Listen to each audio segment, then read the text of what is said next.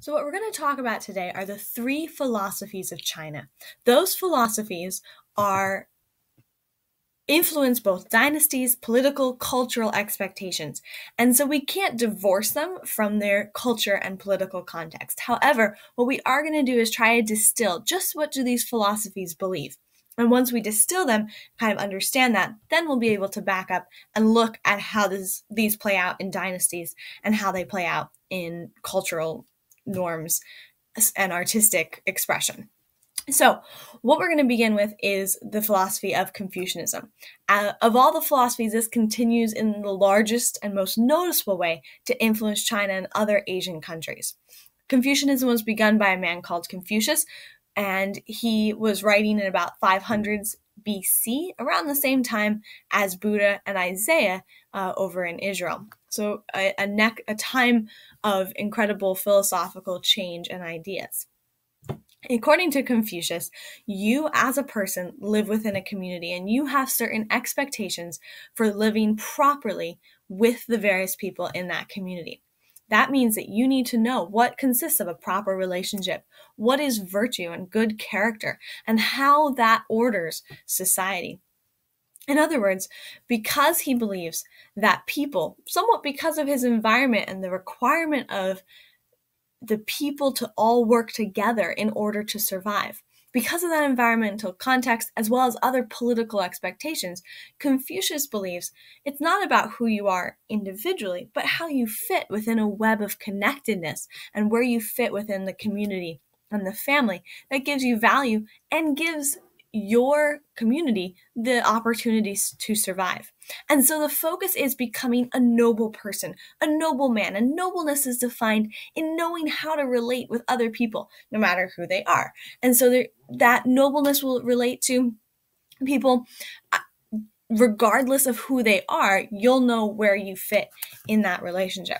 Okay, so some specific examples. All that is based around 5 categories of relationship that Confucius explains. He explains that there are 5 categories, and regardless of who is the top person in that category, they are expected to protect and provide, while the people underneath are expected to respect and obey. If one side doesn't do it, you're still expected to follow, but there are then questions in terms of whether they continue to deserve the right to be followed. Those 5 relationships are as follows. While the king and the people are going to have the greatest implications, to Confucius, the foundational relationship were the father and the son. This concept of filial piety, of the son supporting and following after the father, was very important to Confucius. And that became the foundation for the other relationships, such as husband to wife, king to people, friend to friend, brother to brother. In the case of friend and brother, it's all based on age. So whoever is older provides, while the person who's younger respects. The concept is that while you're continuing to respect the older, higher people in your family and also your society, the country will retain order.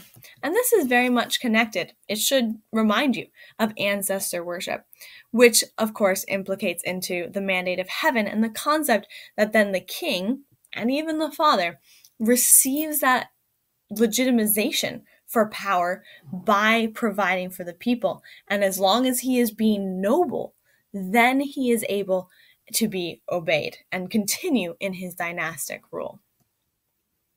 So basically, if we were to sum up Confucianism, it's all about being in a relationship. And what relationship is it, and how does that relationship defined? The second philosophy is very different. It is much less political, much more artistic. Even you'll see it more believed and followed by the lower classes or more the artists in society, and it's Taoism. Now, you'll notice that sometimes it's called it has the T, sometimes it has the D. That's because of the transliteration systems, which we can explain in greater detail at another time. But that's why you've got both options there. Taoism is begun by a man called Lao Tzu, and his approach is the idea that you are striving for effortless action. Very different than nobility. You are seeking to do by not doing. You are seeking to learn the flow of nature and to become part of nature as a person.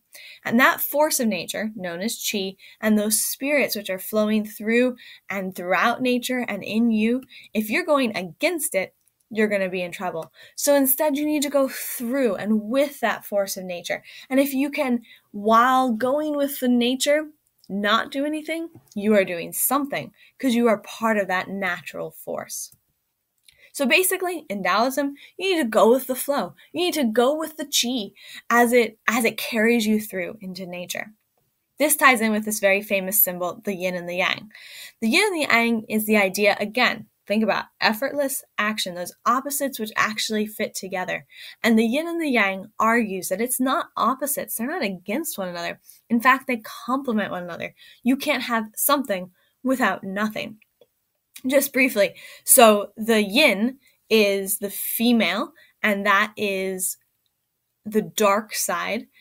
Basically, the colors are the opposite from an American wedding. So while in an American wedding, the woman wears white, the black is female, white is male. And it's not evil versus good. It's opposites, dark versus light, force versus not force, strength versus weakness, etc. I think the easiest example is the case of a bull. What makes a bull? Well, is it the firmness, the hard edges, or is it in fact the emptiness inside that makes it most useful? That's the concept of yin and yang.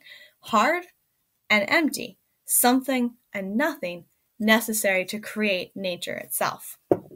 So that's Taoism briefly. It does influence art predominantly. We'll go in more detail into that later. But one aspect of this is the concept of feng shui, which is how you rearrange your home so that the qi, that energy, is flowing freely through your home. A totally opposite philosophy is that of legalism. So we've seen Confucianism, more political, but still social. You've seen Taoism, which is much more artistic, and then legalism, which is simply about government. Legalism works on two premises, started by the guy Han Fei. The premise is people are evil, society needs order, and therefore the king needs to be strict and harsh. If you don't have a strict and harsh king, people will overrun it, and then you will no longer have a society with order. Han Fei is writing during the Warring States period after the Zhou dynasty has fallen apart, and so you can kind of understand where he's coming from. And he basically wants a king who will establish strong enough order, who will unify China and keep China unified. And so you could summarize, his concept is my way or the highway. Those are the three philosophies. Pretty basic. Confucianism, all about being in a relationship in society. Taoism, all about going with the flow of nature. And legalism, following the king's way or taking the highway out of there to maybe another country.